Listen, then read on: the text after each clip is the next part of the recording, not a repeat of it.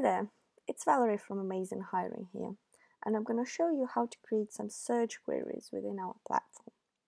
We're currently on our main page, and you can see that we have two main options to start with.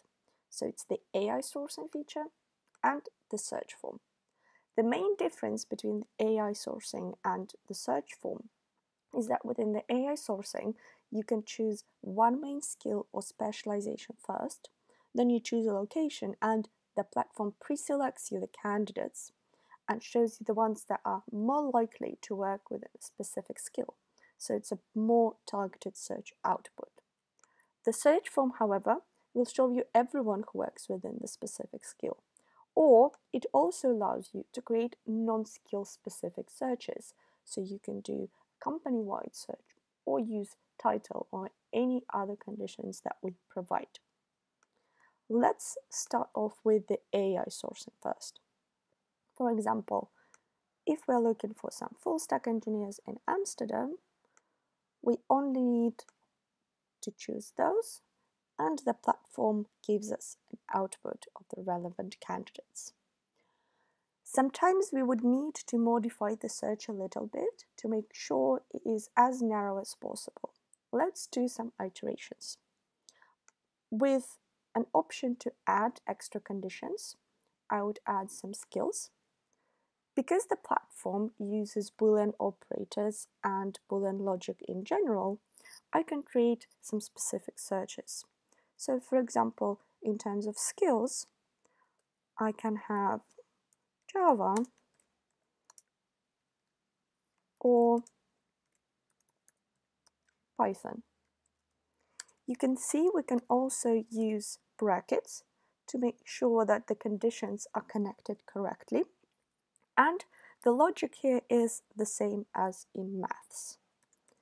If I'm looking for some front-end skills, I can do Angular or React, for example. With extra conditions, I can also exclude some things that I'm not interested in, like company, or we are not looking for a specific title.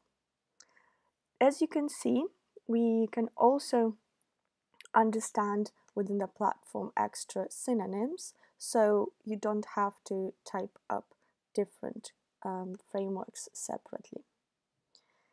Let's check out what the search output is like. If you want to narrow it down further, you can use the filters on the left. The filters allow you to, for example, include or exclude various conditions. Something I suggest using would be, for example, the profiles that you viewed previously, so you don't actually do the double amount of work. Then we can check out candidates with specific years of experience and use the seniority level filter. This can probably narrow down the search quite nicely. So we will look at some middle developers. Once you're happy with the search output, you can check out the previews, or you can also get some information on the search hits.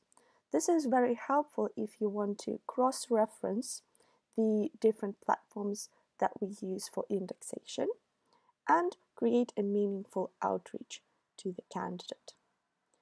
As you can notice, the search output allows you to also use tags on the profiles, and this can be very helpful for market mapping. If you relocate candidates or you have blacklists or candidates that you've previously communicated with, you can use those tags to quickly find them. For example, if we use this tag now, in the future, we'll be able to add it to our search, and the tags can be added as a keyword. Just don't forget to use a hashtag sign. Those are the basics of starting out with AmazingHiring search engine. Feel free to check out further videos, and we'll be also happy to help you if you have any questions at sales@amazinghiring.com. Bye!